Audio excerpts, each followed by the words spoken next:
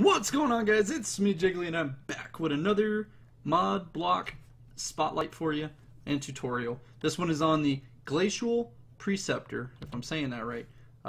Precipitator. Glacial Precipitator from Thermal Expansion. Let's learn something new.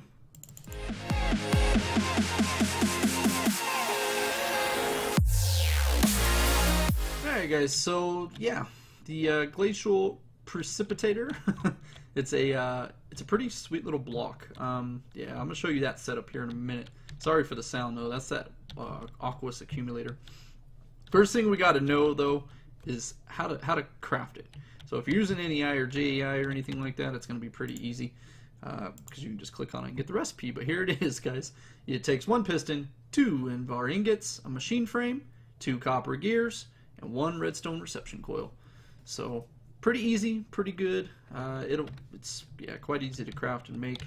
And yeah, what does it do, Jiggly? What does it do? So when you open it up, it's got the same GUI interface as all our other thermal expansion mod blocks.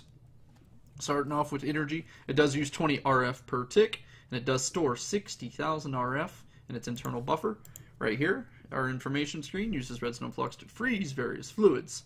The selected item is what you'll get if there's enough fluid in the tank. Have a snowball fight.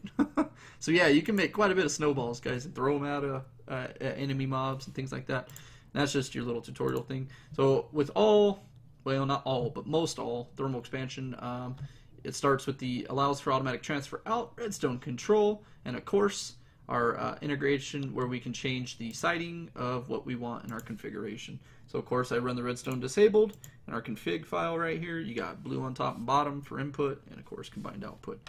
So if you were to use this, you can tell it what you want. So let's go ahead and go, alright, I want 4 snowballs. It's going to make 8 though, because as you can see, 1 bucket is 1,000. It takes 500 MB of water to make 4 snowball, or 1,000, 1 bucket makes 8 snowball. So same thing with the snow. Let's go ahead and do that. Boom, it's going to make 1 snow block for 500, and of course we used a second one, we get 2 snow blocks. But now for ice, it's a little different. As you can see, we had 1,000 in there. Boom. It takes 1,000 to make 1 ice block. But then you can literally put ice down and go, whee, slipping and sliding. So that's what the Glacial Precipitator does. Now if you were to fill pure water setup like this, notice how I'm 32,000 full, and I've already made 16 snowballs, but as soon as I turn that to orange, it's going to kick everything up into that clear chest. So let's go ahead and do that output.